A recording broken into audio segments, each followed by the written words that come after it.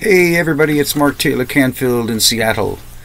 So you'll notice in my videos that although everyone else says, hey guys, every video I see on YouTube starts with, hey guys, I'm not going to do that. So I always say, hey everybody. So I have a little song for you, and then I want to talk to you about an issue that's very important to me as Executive Director for Democracy Watch News, and that is press freedom. But I'm going to start with this little song for people trying to oppress other people around the world. Hey, Mr. Boss Man, won't you hear us when we call? I said, now, Mr. Boss Man, won't you hear us when we call?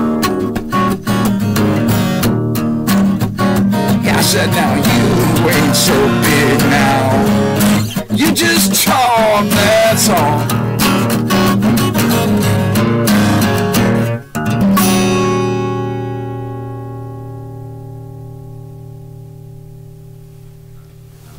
Okay, so that's for all you big boss men out there. Anyway, I wanted to talk to you today about press freedom, because this is something that I've been actually briefing the staff for a member of Congress, Pramila Jayapal, about, and I think it's a really, really important issue that no one in the United States, especially in the media, but also in the political realm, is talking about, and it should be talked about because it's a real challenge here.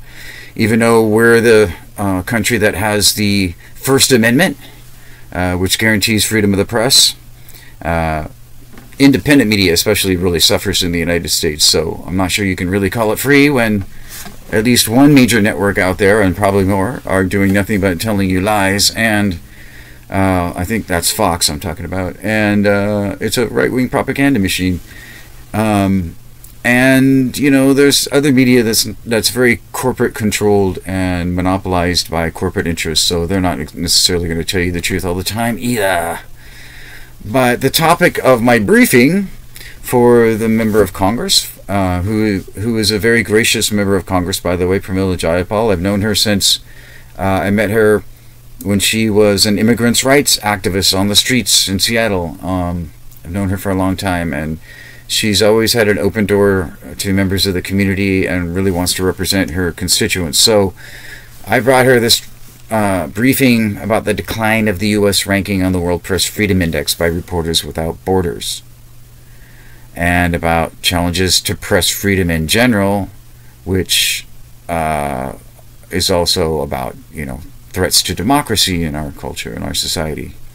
So my goal was to provide what I consider to be very important information about the decline of press freedom in the United States, and then to try to suggest some possible legislative and public policy remedies.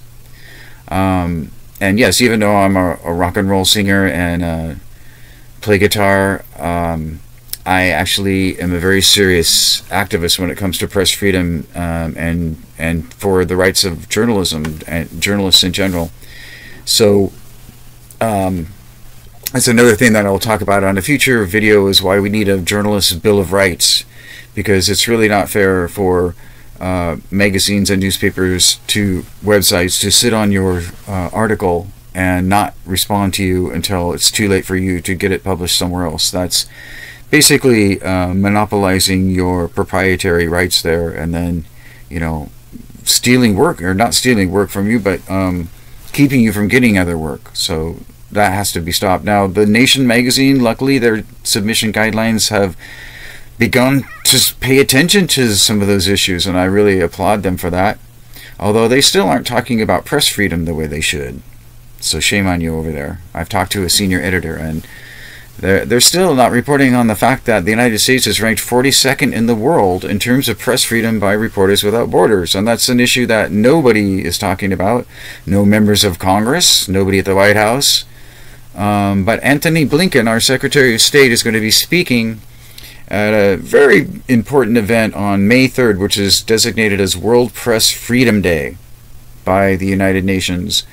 and there will be major international conferences happening at the United Nations in New York City that day. And I'm registered for an event that Antony Blinken will be speaking at, and it is sponsored by Reporters Without Borders. That's one of the major sponsors, because Reporters Without Borders will be releasing their new rankings on the World Press Freedom Index for the year 2023. Now, in the year 2022, the United States was ranked 42nd, behind 3 of its Summit for Democracy co-host nations that included Zambia, Costa Rica, and the Netherlands. So nobody talked about that, of course, but the United States is actually ranked behind those nations, Costa Rica, Zambia, and the Netherlands, being considered by Reporters Without Borders countries that protect press freedom more than the United States. So we do have these major media monopolies, and so as part of my briefing, what I wanted to do was talk about the problem, of course, the fact that the media itself is not being held accountable and is not holding itself accountable for lack of reporting on this issue, and then try to brainstorm about some potential legislative or public policy remedies. Because the corporate media consolidation, ownership consolidation, the media monopolies have been allowed by the FCC, which is the Federal Communications Commission, and it's supposedly their job to protect the public airways for the public, and they're not doing a very good job of that. They're actually kowtowing to corporations, corporate interests, and network owners, and the Association for, National Association of Broadcasters, things like that. So, NAB. So, I remember when one of their conferences, the NAB in Seattle, people put up posters, and I happen to know who these people were because one of them was me.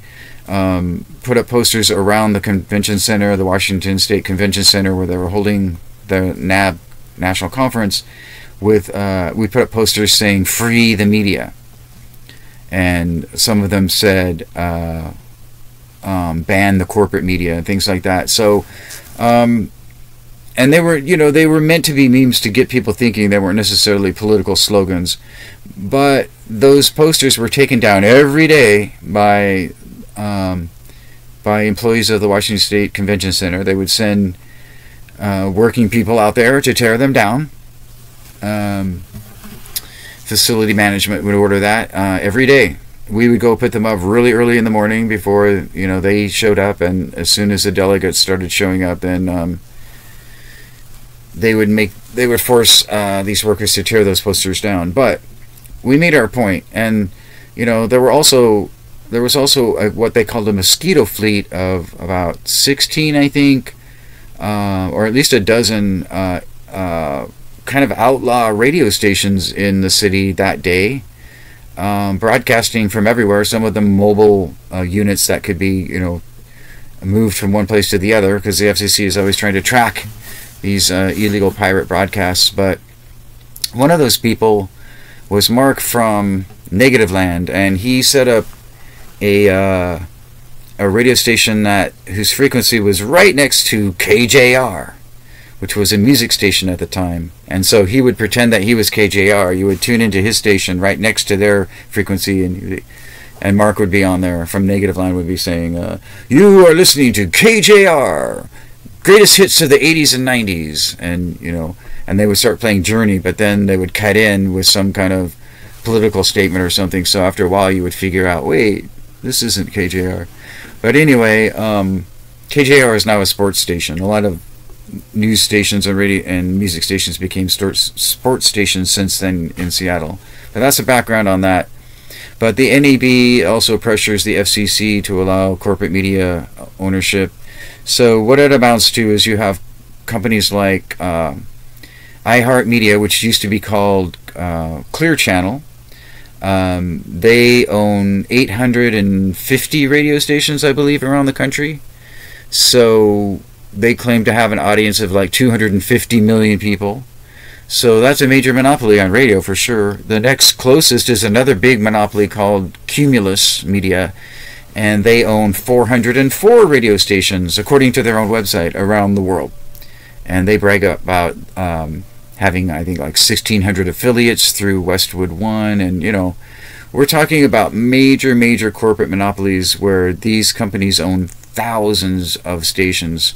Fox owns a lot of stations around the country, you know, they are in 17 different markets. I know that they dominate 17 national markets. They also have about, I think, they also have like 2,200 or something, or 1,600 affiliates, 2,200 I think. So, you know, crazy. Fox is the number one rated, the number one watched news network in the country, and that's really frightening considering some of the things that comes out of that network. So it's one of the reasons why the Reporters Without Borders has been dropping us on the World Press Freedom Index rankings since 2002. We've had a steady decline from number 17 in 2002 to 42nd in 2022. So in 20 years we've dropped 30, almost 30 points. So it's crazy. It's not a good situation, and the decline has been pretty steady, with a few corrections along the way, but definitely during the Trump administration, with his hatred of the press. Press freedom in the United States was considered declining because it became actually not very popular to be a journalist because of the propaganda going on about the media. So as a U.S. journalist, I am not proud of the fact that there are 41 other nations where there is more press freedom than the United States. I just have to say that straight out. It's embarrassing for me when I deal with international foreign journalists, and then, you know, I have to tell them that we're ranked 42nd on the World Press Freedom Index, especially since we are the ones who are pushing through Joe Biden, the president, the Summit for Democracy, which is also controversial in its own right, even though I participated in a meeting at The Hague in the Netherlands that was one of the official Summit for Democracy events on the viability of independent media, which is not viable actually in the United States, because it's, you know, the airwaves are owned by corporate media monopolies who have millions of dollars to spend on advertising, where independent media has zero, like they rely on volunteers a lot of the time. So I know I'm vice president and CEO of Democracy Watch News, which is a nonprofit news organization, so I'm very familiar with these issues. And I've also participated in a lot of international conferences and national conferences on journalism and democracy, and especially press freedom, dealing with these issues. So I have a well-rounded view on the problem. The first problem is that the U.S. News refuses to cover our declining ranking. And that's so because no one is reporting on it and no members of Congress are speaking out about the issue, no efforts are being made to address it. Members of Congress don't even know that the World Press Freedom Index exists. So I spend most of my time as executive director for Democracy Watch News trying to brief news organizations, public officials, and influencers about the current challenges to press freedom in the U.S., but there's very little interest in the subject. I think the corporate-dominated media outlets keep people uninformed on purpose on these issues, and they sort of lull folks into a false sense of security and therefore complacency. It's not comfortable for a corporate news organization or even so-called progressive or public media to report on the fact that the United States is 42nd on the World Press Freedom Index list, meaning that, you know, we're number 42nd in terms of press freedom, because that sort of undermines your own credibility as a news organization when you say that, if you're in the United States, okay? I think that's one of the reasons why it doesn't get coverage by the media here. It's like they don't want to look at their own dirty laundry, so to speak. They don't want to report on their own failings. And that just contributes to the problem, of course. So, as far as I know, I'm one of the only national journalists even covering these issues on a consistent basis. So, covering press freedom issues, or covering specifically the World Press Freedom Index and our declining ranking, is not a story that you're going to hear anywhere else that I know of. Nobody seems to be talking about it. Now, I have been given certain opportunities like that conference at The Hague and other national and international conferences to talk about this problem, but and then, soon I hope to be giving a presentation on the subject for Progressive Democrats of America for their national town meeting, and for our local Democrats in the 43rd District in Washington State, who seem to be interested in this issue. Now, it's not that I haven't reached out to other parties and other people on this issue, but that I am responding to people who show interest and want to hear about it. In general, only international NGOs and members of the foreign press have been willing to give me a voice on this matter and offer me opportunities to speak out. So, on March 30th, I was invited to present my information during a Summit for Democracy event at The Hague, which I mentioned. That event was sponsored by the Global Forum for Media Development and UNESCO, who were both trying to help fund or find ways of funding independent media. I am very curious, of course, whether the United States media will report on the event scheduled for May 3rd on World Press Freedom Day this year, when Reporters Without Borders will release its new rankings for the 2023 World Press Freedom Index. If the United States drops on that list again, which I expect to happen, I wonder if they'll even report on it. I sort of think not, and I doubt maybe. I sort of expect that Secretary of State Blinken will not even mention that during his address. That's just the way that the United States deals with it. They ignore it. One of the reasons that I expect the U.S. ranking to decline again is because of the continuing media monopolies, which I've already mentioned. And also, let's face it, Elon Musk's interference and attempts at censorship at Twitter, where, he seems to, enjoy Donald Trump's lies, but bans other people and is obviously, trying to block messages about Substack. So, then there's also the obvious right-wing lies coming out of Fox News about the 2020 election and the insurrection in Washington, D.C. So, a press that is severely compromised and actively lies to the public is also not a free press, regardless of whether that censorship and propaganda is coming from a state-run media or a corporate-run media. That's one thing that people miss in the United States. They think of countries with issues about, challenges to press freedom as being countries like China or Russia, where there's state-controlled media. But it also happens in places where there's a corporate-controlled or a theocracy or religious-controlled media. So, luckily, at a town hall event in March, in response to my question about press freedom, Congresswoman Pramila Jayapal talked about the power of media monopolies to shut out the voices of independent media who are severely underfunded and usually lack any kind of advertising budget at all.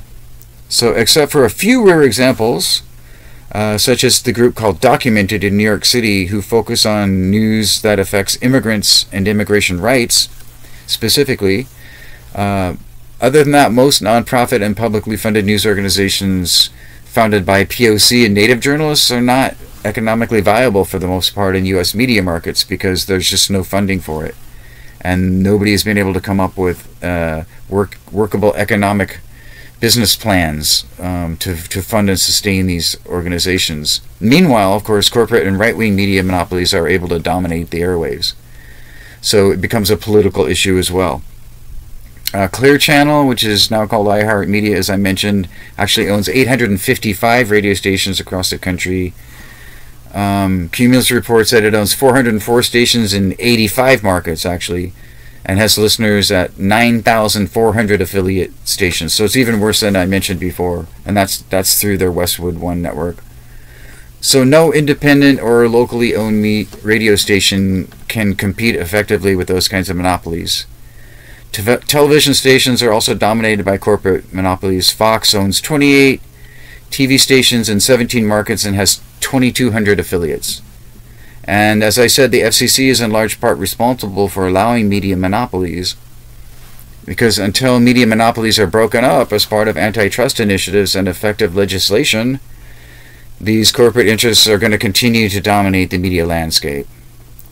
So I actually testified before the Federal Communications Commission on the negative effects of corporate media ownership, but the FCC commissioners claimed to have no knowledge of the studies that the FCC itself had commissioned at several major universities showing these negative effects, including less local news media coverage, less POC and female ownership of the media. The professors that I interviewed told me that they would never accept another commission from the FCC because their academic research had been suppressed. It became a very controversial issue. And I wrote about that at Truthout and reported on the situation for the Pacifica Radio Network and for Free Speech Radio News, where I worked as a journalist. So one day, the U.S. media is going to have to start to address the declining ranking that we have in the world stage. And one way to do that is to dismantle the powerful media monopolies who dominate the industry and keep independent media from flourishing. You know, it would be really helpful if the FCC would just stop allowing more corporate media consolidation. There's already so much. Pretty soon there's only going to be a couple companies that own all of our media, and that's kind of frightening. That's not diversity, and democracy requires a diverse editorial points of view. But even trying to stop the media monopolies is not in itself enough to allow indie media to thrive, because there's no visible or viable models for sustaining most independent media groups. They need funding. So communities, along with local and national government and nonprofits and foundations and academic institutions must subsidize this important work of independent media in the United States.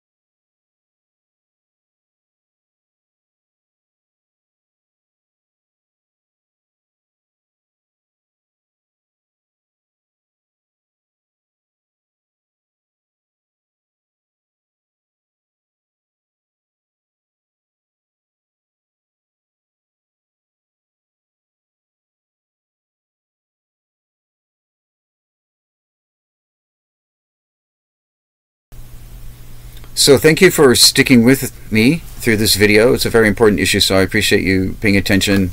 Most people are not talking about it. There are, as I was saying, other potential public policy and legislative remedies to the loss of freedom of the press in the United States, but bottom line, if the United States wants to continue to be considered a, quote, leader, unquote, in the spread and support of democratic institutions, then of course it must first face its own declining ranking on the World Press Freedom Index by Reporters Without Borders. Unfortunately, no U.S. news organization seems to want to report on this issue, and as Executive Director for Democracy Watch News, a nonprofit organization that covers challenges to democracy around the world, including in the United States, I am very disappointed by the lack of accountability on the part of U.S. news media and political representatives on this issue. I'm constantly lobbying major news media networks to report on the steady decline in the U.S. ranking since 2002, when we were ranked 17th in the world in terms of press freedom. But now we're ranked number 42nd, and our organization's demands for accountability and coverage of press freedom issues in the United States are largely ignored. In fact, almost completely ignored. So thank you for not ignoring us completely today and actually listening to what I had to say. This is the same thing that I've been trying to tell members of Congress and been talking about on different national media programs, including the Jeff Santos Show, where I'm a guest every Thursday now, talking about press freedom and also the music scene and things happening in Seattle and the rest of the country on that, on the music scene, because I do perform and have a band and do rock music, including and also other music. I also play classical and jazz and other stuff, but right now I'm concentrating on my rock stuff, which you can find on Spotify and Pandora and iTunes and Apple Music and all that. Check out my video at YouTube called Mother Freedom. It's a music video dedicated to people fighting for justice and freedom around the world. Please go down there and click on the like button, as they say in all these videos. Subscribe. Give me a thumbs up if you appreciate what we're talking about here. And thank you for listening. I really appreciate your time. I know everybody's busy and there's a lot going on in the world, but these issues I think are really super important. And if we can just get a few people to start thinking about them, and maybe a few key members of Congress and a few key members of the press, including Amy Goodman at Democracy Watch News. And hey, where's Rachel Maddow on this? I actually did contact her and her producer about this stuff. If we can get a few people out there talking about it, maybe people will wake up a little bit and press freedom will actually become as important to people in the United States as what's happening lately with the Kardashians. That would be really nice. So this is Mark Taylor-Canfield for the MTC report here in Seattle. I want to thank you for joining us, and as I said, please subscribe. I really appreciate your support.